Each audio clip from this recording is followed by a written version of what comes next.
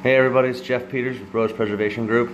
We're out here at a foreclosed property. Today I'm going to show you guys how to install polycarbonate on a foreclosed property. This window was reported broken. Came, took it out. We're going to go ahead and get our measurements and show you guys what you need.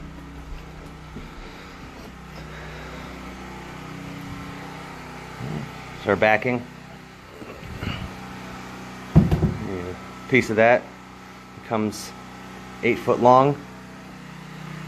There's our polycarbonate. We already went ahead and made our measurements and cut our piece here that we're going to use. In order to cut that, you guys are going to need a really fine tooth blade. Can't use your standard blade. Alright, now what we're going to do is we're going to go ahead and make our measurements and get our lag bolts and everything installed. Alright, we got our proper measurements made for our holes to install our lag bolts. You want to drill your holes here. Make sure they line up properly. Peel off the protective backing here after you've already drilled, that way you don't scratch up your material. Alright, now we're going to go ahead back. I'm going to show you guys how to install this.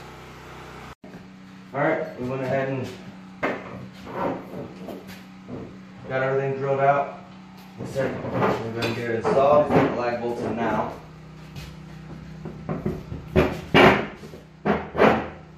Okay, bolts are in. I'll hold it up in place. Washers. Nuts here.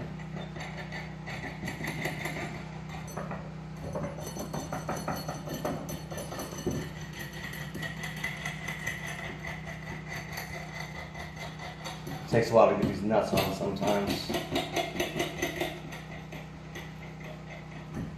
What we're using here is two 10-inch lag bolts.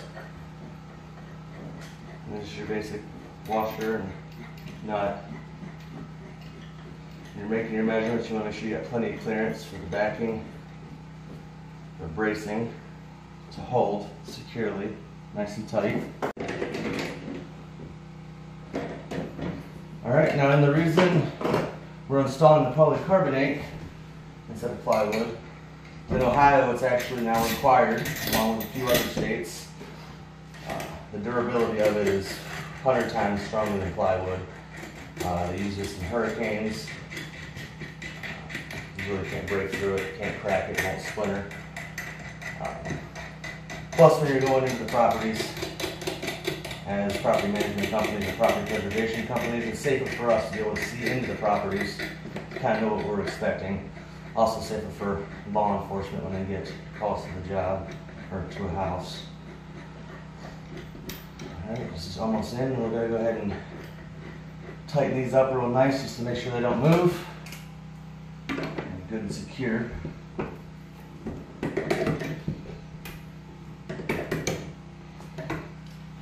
As tight as possible.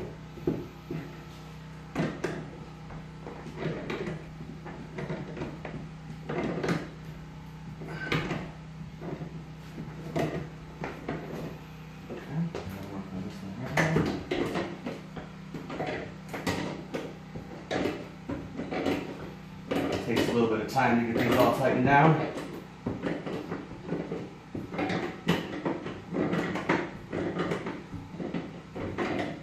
What Sean's doing on the other side is pressing on the lag bolts the way I get this as tight as it can go.